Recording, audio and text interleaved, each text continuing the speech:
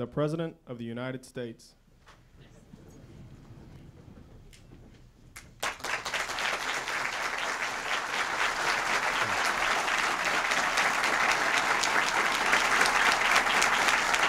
Thank you.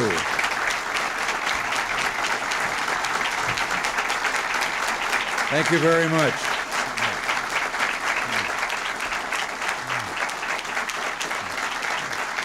Please. Well, thank you. And Connie, it's good to see you and so many of the agency heads whose employees we're honoring here today. Welcome to the White House complex. White House complex. That's because nothing in Washington is ever simple. Well, almost nothing. Today, we're here to honor a quality that is both simple and noble. Dedication, true dedication to public service. When our administration came to Washington nearly 8 years ago, we promised the American people a government that would stop doing what it shouldn't be doing and did a good job on all that was left. Today, we're honoring those who've helped us keep that promise. You are the ones who have taken our broad policies and put them into practice one day at a time.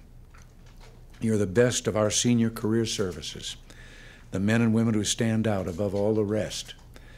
And we're here today to show our appreciation for you. It's been said that a bureaucrat is someone who has a problem for every solution. And by that standard, there isn't a bureaucrat in the room today. You've taken the chances, you've exercised the judgment, you've found the solutions, and you've made them work. Thanks to you, as well as the agency heads you serve under and many of your colleagues, both political and non-political, America today has overall the best run federal government we've ever had. I can't mention all of you and what you've accomplished, but I thought that you'd like to hear a few examples of what some who share these awards with you today have achieved. For example, there's Peter Allgaier, an assistant U.S. trade representative. Under his direction, American negotiators obtained elimination of Korea's import licensing restrictions on U.S. computers, on construction equipment, and on a wide range of consumer products. He's won revisions of Singapore's copyright law and the near elimination of Singapore's exports of pirated records, tapes, and video cassettes. And thanks to his work, improved patent and copyright laws have been negotiated with Korea and Taiwan, and America is far more able to protect its intellectual property in Asia. Another example, Stephen Higgins, director of the Bureau of Alcohol, Tobacco, and Firearms, and a frontline commander in the fight against armed career criminals and armed drug traffickers. He has pioneered the use of firearms laws against the drug cartels, using those laws much as other G-men once used the tax laws against Al Capone. Congress and the press have joined in admiring the extraordinary work that he and the men and women of his agency have done against the Jamaican Cocaine Distribution Organization. And anytime you can get Congress and the press to agree with those of us in the administration on anything, you've done something right. Doing something right must run in the family. Stephen's brother, Maurice, who is Executive Director for Contracting in the Naval Air Systems Command, is also receiving an award. He's a big reason the price the government pays for major naval aircraft did not go up 1 penny between 1982 and 1987. I'm told Stephen and Maurice's mother and stepfather have come all the way from Kansas to celebrate with their sons. And you both can be very proud.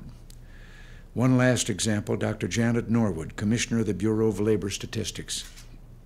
Employment, unemployment, price, productivity, and wage reports are among the most sensitive and significant data that the federal government produces. And yet, when we came into office, the way we determined many of our economic statistics was badly out of date. Dr. Norwood has directed numerous improvements in national data, including the revision of the Consumer Price Index, as well as improvements in employment and unemployment data for individual states. Every one of you has a story like these stories to tell. Every one of you has shown that an old ideal continues to live, that public service is a public trust. Every one of you deserves the gratitude of the entire nation, and today we show that gratitude. So thank you all. God bless you.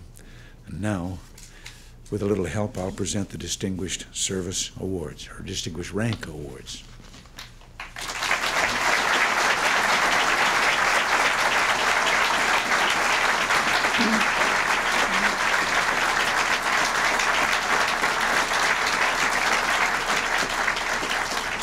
From the Department of Agriculture, the award winner, Donald J. Novotny, is unable to be here today, accepting for him William Davis, Assistant Administrator for Commodity and Marketing Programs, Foreign Agricultural Service.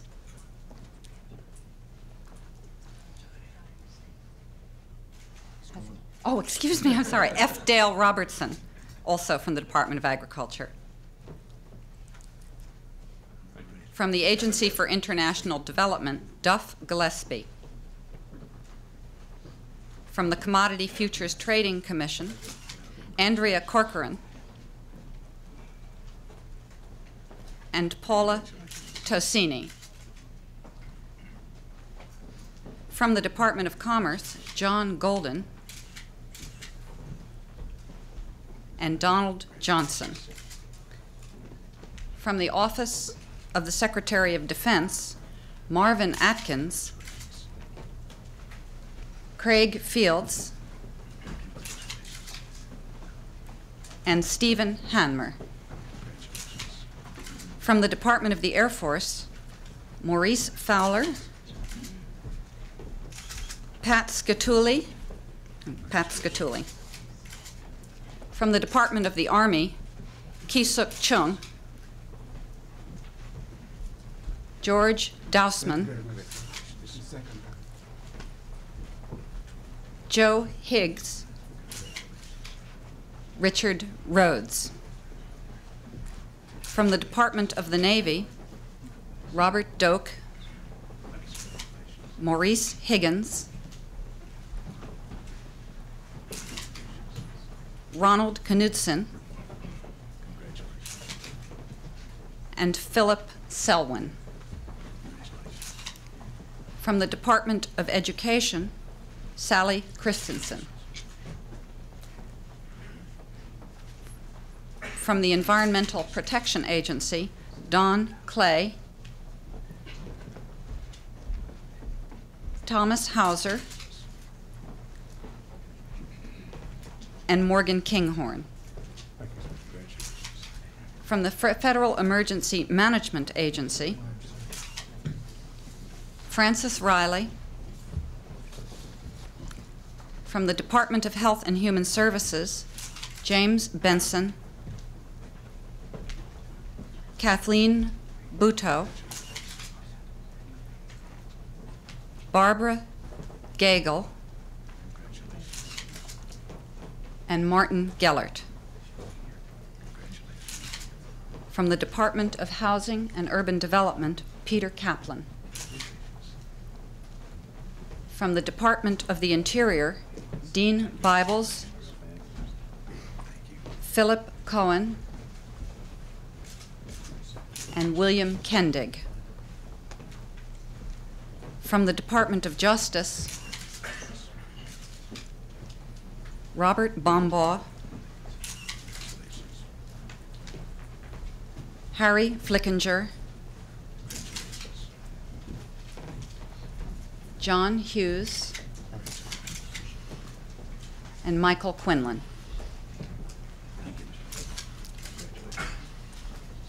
From the Department of Labor, Janet Norwood. From the Merit Systems Protection Board, Lucretia Myers.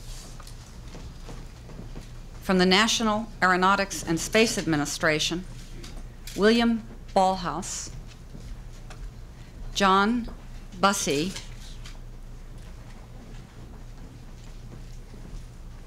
Aaron Cohen, John O'Brien, and James Odom.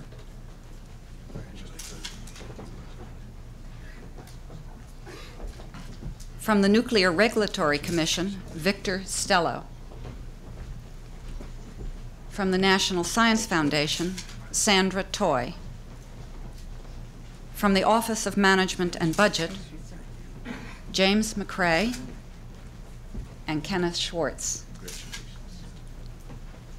From the Securities and Exchange Commission, William McLucas and Linda Quinn. From the Department of State, Michael Matheson and Elizabeth Verville. From the Department of the Treasury, Stephen Higgins, Michael Murphy, John Simpson, and John Weddick. From the United States Trade Representative, Peter Olgier. And finally, from the Veterans Administration, Robert Coy, Lois High, and Thomas Mullen.